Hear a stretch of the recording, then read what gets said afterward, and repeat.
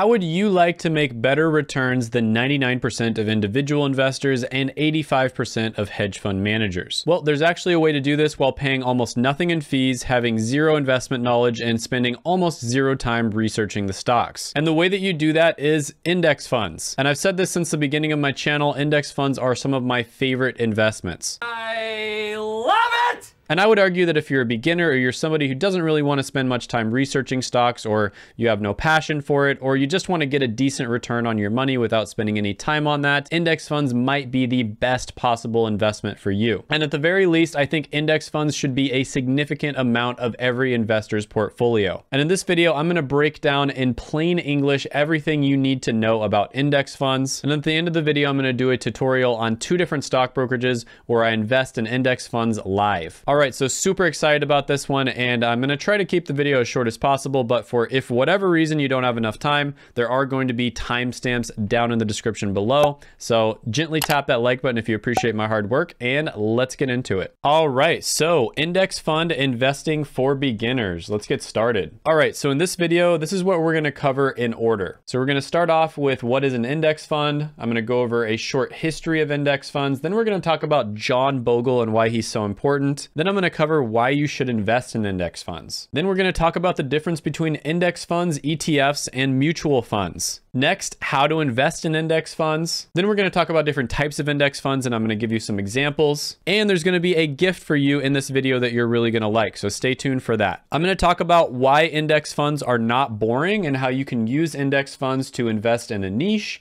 invest in an industry, a group of companies, a country, or invest worldwide. And then I'm going to give you index funds that correspond to each of those. Then I'm going to go over some housekeeping tips on what you should do before you start investing in index funds. Then I'm going to give my recommendations on the best brokerages specifically for index funds. And lastly, I'm going to go over an investing in automation tutorial on 2 different brokerages. One of them is going to be more of an advanced brokerage, and the other one is going to be more of a beginner-friendly, super easy one that you can just get on with your phone. All right, so first thing we need to do is answer the question, what is an index fund? Well, this probably doesn't help, but index funds are investment funds that follow an index. And indexes track a group of predetermined companies. And on the top right, you see the S&P 500 index, and that's basically tracking the 500 largest companies in the United States. And basically what that means is if you invest in an S&P 500 index funds, you invest a little bit in each of those companies. And if you tried to do this manually, first of all,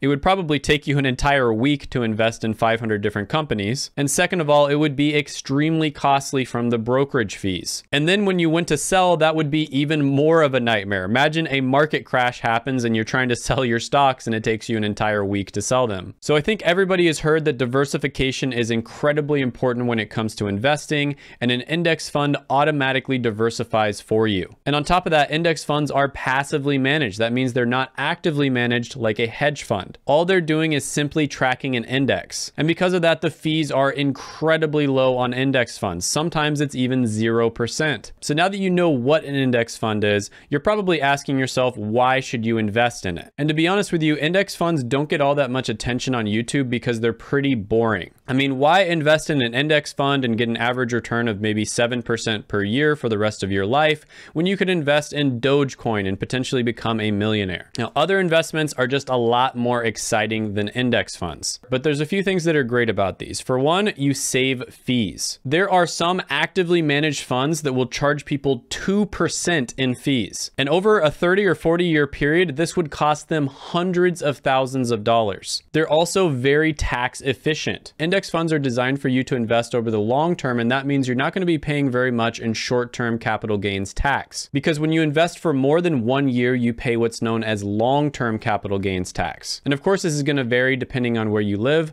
but usually this is going to save you somewhere between 10 and 17% on taxes. And again, over the long run, that can make a difference of hundreds of thousands or maybe even millions. Index funds are also incredibly beginner friendly. You know, one of the reasons you don't see a lot of these gurus talking about index funds is because it would be very difficult for them to sell a course to you. The course would be like 5 videos long max, and you would never have to get any more investing advice again. Whereas something that's incredibly complicated and difficult like options trading or day trading, you can make hundreds of videos on that and put it into a course. Now, my favorite part about index funds is they are incredibly time efficient. You can invest in index funds very easily, and once you invest in it, you pretty much just keep it there and forget it. You don't even think about selling it for 20, 30, 40 years. Whereas if you invest in a stock, you're going to be monitoring that stock on a day-to-day basis to make sure that the company didn't do something crazy, because if they did, the stock could potentially go to zero. That is virtually impossible for an index fund. On top of that, many brokerages will allow you to set up automatic investing, so it's very easy to just do $500 a month, for instance. So you could hypothetically log onto your brokerage like one time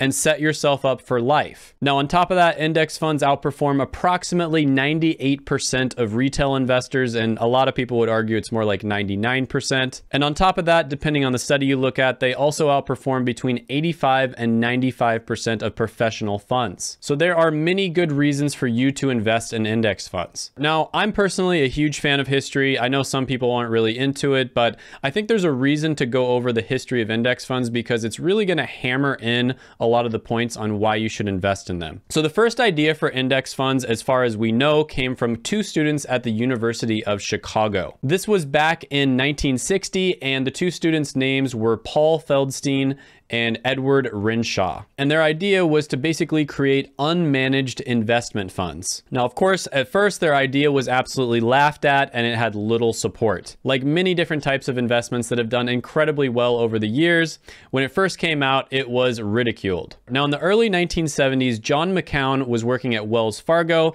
and he came out with the first index fund type investment. And again, this was basically just an idea for an unmanaged fund. And one great quote I read from an institutional investor was, "I wouldn't even buy it for my mother-in-law." So again, it was receiving a ton of ridicule. Now, the first index fund that was available for everyday people, aka retail investors, was put out in 1976 by John Bogle. And if you're interested in the history of finance, I highly recommend reading up on John Bogle. He did truly live a remarkable life. But again, everybody laughed and ridiculed his ideas for an index fund. And one way of putting this is he was basically the one honest person in an entire sea of sharks that were working in the financial industry. And he actually passed away in 2019, so rest in peace. This guy is known as the father of index fund investing, and he is a true legend. And I decided to add this part in there as well because the first ETF was created in 1992 by Nate Most, and it was the SPDR or SPY. And ETFs are very similar to index funds. We're going to go over the differences here in a moment. Now, index funds trade once a day versus ETFs can trade at any time during the day. Index funds, you can automatically reinvest your dividends, whereas ETFs, some do, some don't. With index funds, there is usually a minimum investment. So they might say that you have to invest at least $1,000, for instance. Whereas with ETFs, you have to buy one full share. So if the share of the ETF is $225, then you have to spend $225. If it's $22, you have to spend at least $22. Index funds are known for having very low costs. For instance, VT Sachs is about 0.04% per year. ETFs are also known for having very low costs. For instance, VTI is 0.03%. Now, you do have to be very careful with ETFs. Always make sure to check the expense ratios no matter what, because some of them, they try to pull a fast one on you and they'll actually have a relatively high expense ratio. And when it comes to ETFs, always make sure to check which companies they invest in and whether it's actively managed or passively managed. Because if it's actively managed, the expense ratio is going to be higher and you're probably not going to get as good of a return. And make sure to always do your research before you invest in anything, whether it's an ETF or an index fund. Now, index funds are easier to automate. It's really easy to set that up on a brokerage. However, ETFs are slightly more accessible. It's easier to get started investing in ETFs than it is in index funds. And index funds returns are tracked monthly, whereas ETF returns are tracked daily. Now I'm going to talk about index funds versus mutual funds. And index funds are technically a type of mutual fund. However, index funds are passively managed. Most of the time when you hear the term mutual fund, that means it's going to be actively managed, and that means it's going to have higher fees. And in my opinion, index funds are the best type of mutual fund for you to invest in. But this is not financial advice. Always do your own research. Next, we're going to talk about different types of investing that you can do with index funds. So for instance, you can use index funds to invest in a niche. an industry, a group of successful companies, an entire country, or you can use index funds to invest in entrepreneurship across the world. So first I'll go over an example of investing in a niche, and this is a niche that's so new that I decided to actually just include an ETF. So if you are an expert on a certain niche and you think that it's undervalued, you might consider investing in an index fund or an ETF that has to do with that niche. So for instance, the Roundhill Ball Metaverse ETF has a bunch of investments in companies that are related to the metaverse. Now, I'm going to say right away, the expense ratio on this one is 0.75%. So it's not ideal, but this is such a new niche that you don't really have too many options out there. So for example, if you're somebody who knows a lot about the metaverse, you think it's going to take over the world in a similar way that smartphones, the internet, social media, etc. took over the world, then this might be a good option for you. Next one on the list is going to be investing in an industry or sector that you really believe in. So one great example of this is a lot of people are extremely bullish on technology related stocks. So you could invest in the Vanguard Information Technology Index Fund Admiral Shares, or VITAX, or you could invest in VGT, which is the corresponding ETF that goes along with that. And this basically just tracks the performance of information technology related stocks. Now there's a little bit of a problem here. We see that the minimum investment is $100,000. And I don't know about you, but I don't have $100,000 just laying around. However, the ETF is only about $430 to invest in. So a lot more accessible. And that's one of the points that I made earlier on in the video. Another way you could do it is investing in a group of successful companies. So this is actually Warren Buffett's favorite way to invest in index funds, and that is investing in the S&P 500. That's the 500 largest companies in the United States. Because maybe you believe that large companies can't fail in the current system because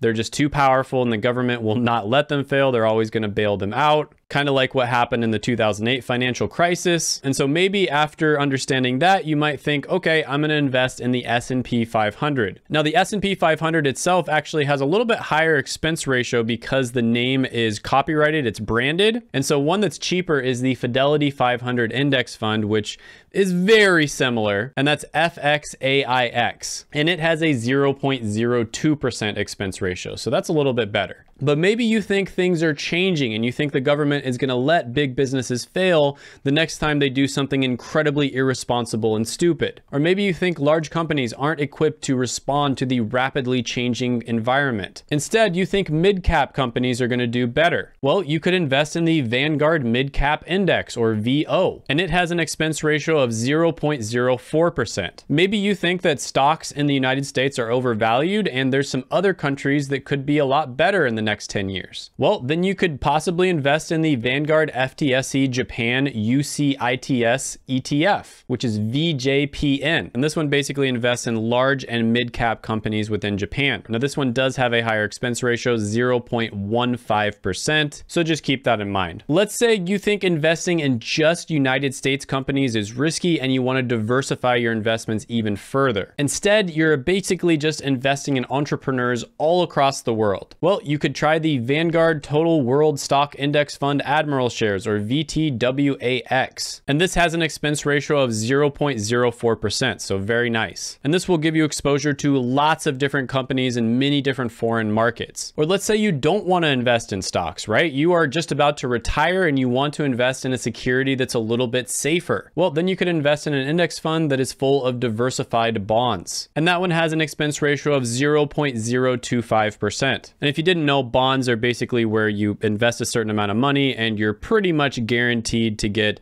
whatever they tell you you're going to get back at the end of 1 year or 10 years or whatever the time period is. Another example is, let's say you only want to invest in companies that are environmentally responsible. Well, you could invest in the Vanguard FTSE Social Index Fund, or VFTAX. Now this one is getting a little bit high. It's about 0.14% expense ratio, but definitely a lot lower than what you'd see with many different hedge funds. All right, so what should you do before you start investing in index funds? In my opinion, the first thing you should invest in is tax advantaged accounts like the 401k, Roth IRA, and HSA. And you can often invest in index funds inside of these accounts, which is highly, highly recommended. You also want to make sure to have an emergency fund that covers at least 3 months of your expenses in case something happens, like for instance, a global pandemic, or you lose your job. And only invest what you don't need in the short term. The reason for this is because if the market goes down and then you need money, what you're going to do is you're going to sell your investment at a huge loss. So you're going to be selling when that's probably the best time for you to buy. And so you definitely don't want to do that. So never invest more than you can afford to lose in the short term. And remember, index fund is long-term investing. They're designed to be held for 20, 30, 40 years. Now let's talk about the best brokerages for index fund investing. And the three big ones, the three heavyweights, are going to be Vanguard, Fidelity, and Charles Schwab. So Vanguard, they were the first ones to do it. They're the OGs of index fund investing. They are probably the most trustworthy and reliable company out of the three. And the reason for that is because they have a history of being trustworthy from the very beginning. Now, the Vanguard website and app, super simple, no bells or whistles. So I think some of the other websites and apps are definitely more user-friendly, but some people like that simple interface. There's no trading platform, no physical branches, no credit cards, no checking accounts.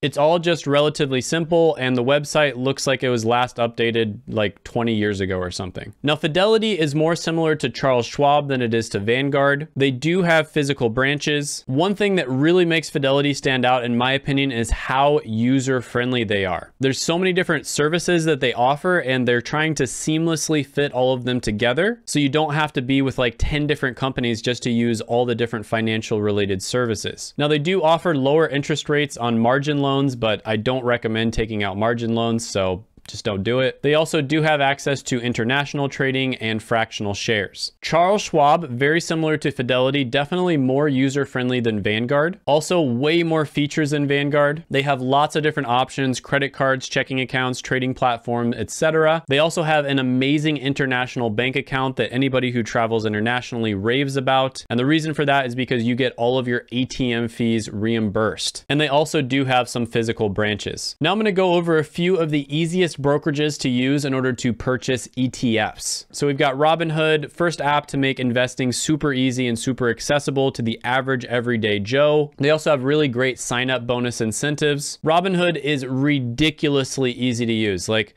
it's so easy a caveman could do it, right? That was like the Geico commercial. Well, that applies to Robinhood. And it's designed to be used on your phone. They do have a web app, but it's just super basic. It's really just a phone trading app. Webull is also very easy to use. I'd say it's almost as easy to use as Robinhood, but it has way more features. So in my opinion, Webull is good for beginners, but it's also good for intermediates. I love their app on the phone. I use it all the time. They also have a really nice user-friendly web app that does have some good advanced features as well. You do have access to a limited amount of cryptocurrency trades, so something like 7 of them. They do have pretty good customer service for an app, and I have tested that out myself. Now, they do have amazing sign-up bonus incentives. And if you appreciate my hard work and you're planning on investing anyways using Webull, consider using my links down in the description below. And at the time of recording this video, you could win 3 stocks up to $1,800. So definitely check that out if you want to support the channel. I really appreciate it. Another one, this is kind of the new kid on the block, is going to be Moomoo. Now, Moomoo is very similar to Webull. I would say that they're a little bit more of an advanced trading platform, and they do offer free level 2 market data. And they also have more exposure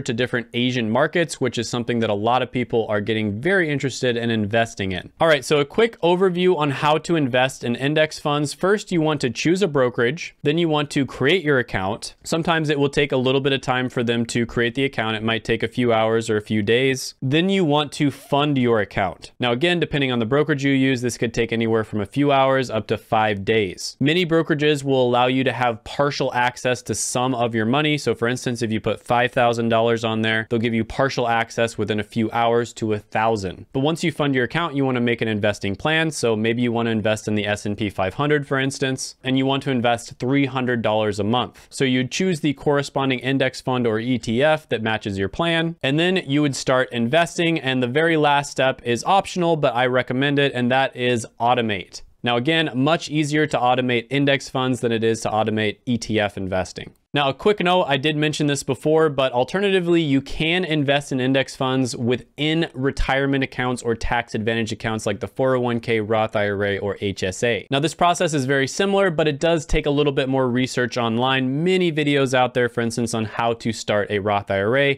I believe I made one like 2 years ago, but yeah, definitely look into that. Highly recommend tax advantaged accounts. All right, so I actually made a tutorial on investing in index funds on Fidelity just a few weeks ago. ago. So I'm going to jump to that tutorial right now. And the reason I'm not going to do it live is because of the fact that I would have to create another account, and then I would have to fund the account. That would take several days, etc., etc. So I'm just going to play that tutorial really quickly, and I'll be right back. All right. Hey guys. So I created a Fidelity account here. This is actually an account that I used a while back for my Roth IRA before I actually transferred it off of Fidelity. But anyways, I'm going to be showing you exactly how to transfer money onto Fidelity and then buy a stock. So what you want to do here is go up to the top left, and you are going to click on the transfer button. Then you are going to click here, and you're going to go link a bank to Fidelity account. And you click continue. Now, when you set up your account, you probably set up two-step verification. So it's going to send you a text code or however you set that up. All right. So on this part, you have a few different options. You've got the electronic funds transfer option. That's kind of just your standard option. Unfortunately, it does take a little bit of time, but it's free.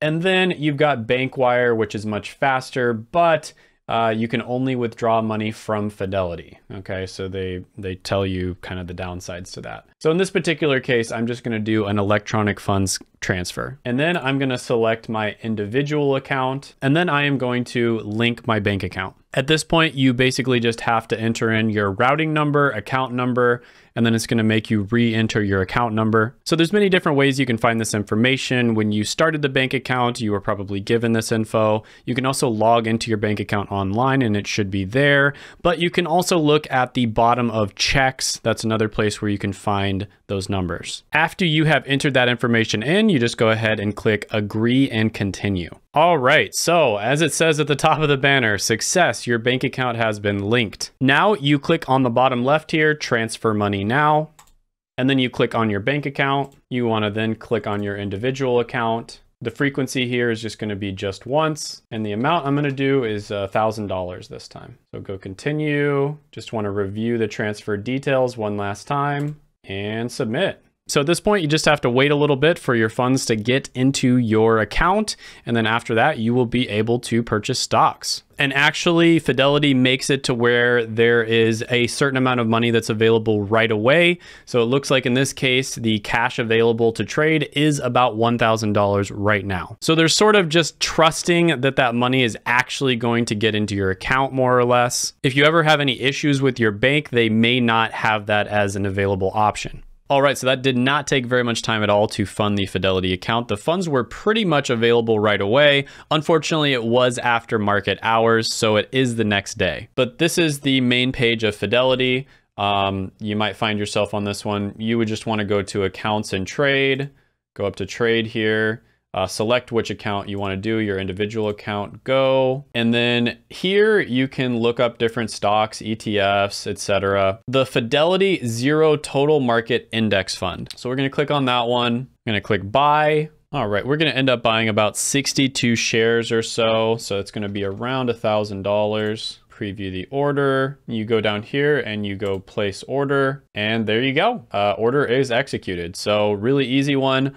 That Fidelity index fund is great because it basically just tracks the entire market. So however the entire market does, which, you know, historically speaking, it's done extremely well.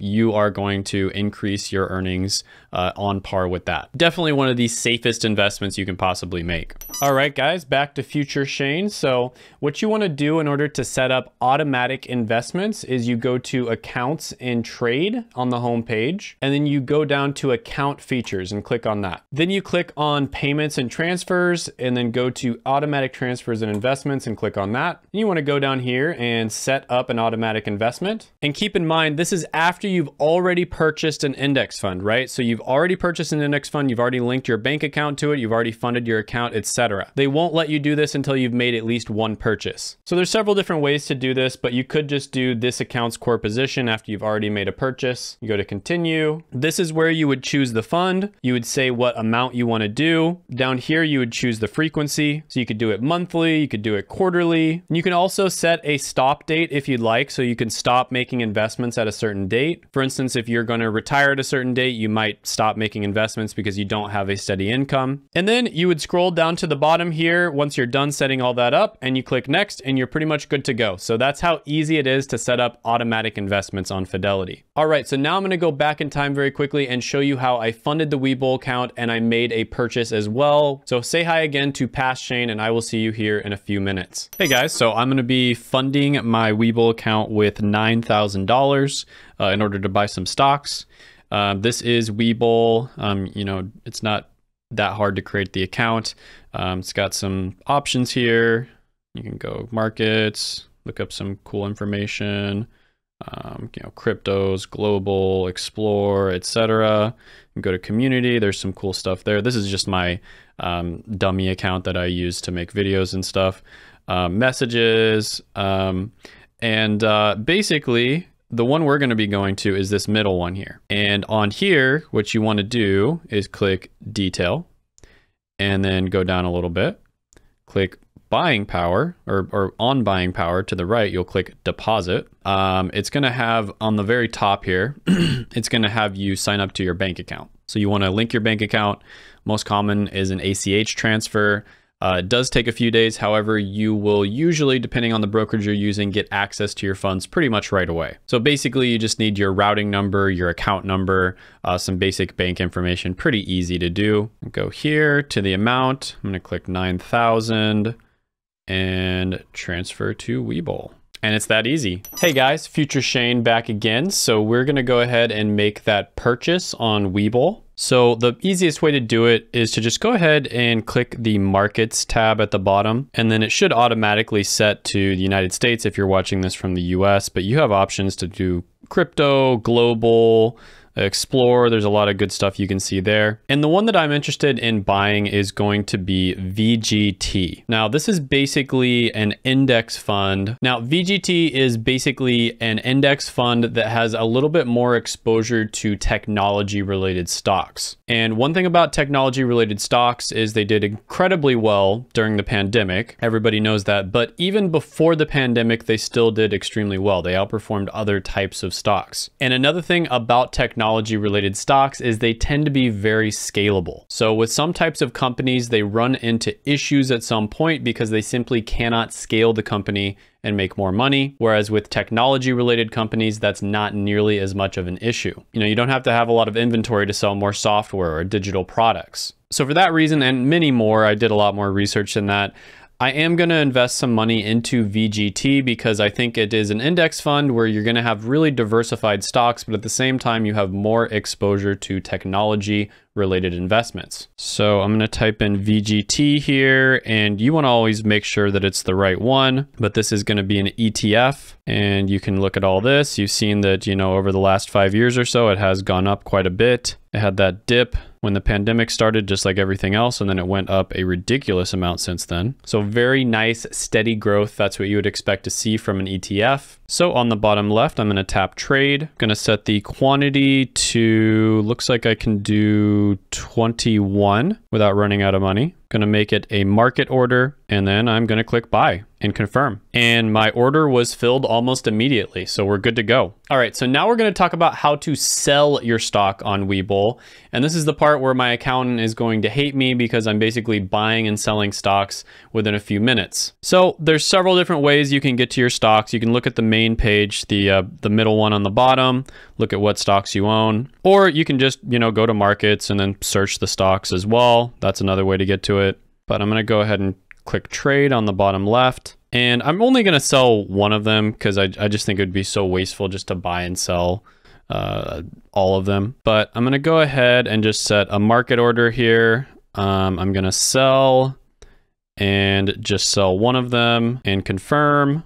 And it sold it pretty much immediately as well. So as you all saw, incredibly easy, super straightforward. For people who have used other investing apps, you see how super easy this is. Some of the other ones actually make it incredibly complicated. It's almost like as if you had to learn a new software at work or something, and it takes a long time just to be able to do the basics. But with Webull, incredibly easy, plus you have a bunch of extra options as well. All right, so Future Shane here again. Unfortunately, Webull does not have the ability for you to set up up automatic investments. They've been talking about setting this up, and I really hope they do because that's one of the biggest downsides to Webull. Although to be fair, most of the other investment apps don't offer that either. Check out this other video right here. I think you'd really enjoy it if you made it to the end of this one, and go ahead, gently tap that like button, hit the subscribe button, ring the notification bell, and comment down below any thoughts, comments, criticisms, etc. that you have on the video, and I will see you next time.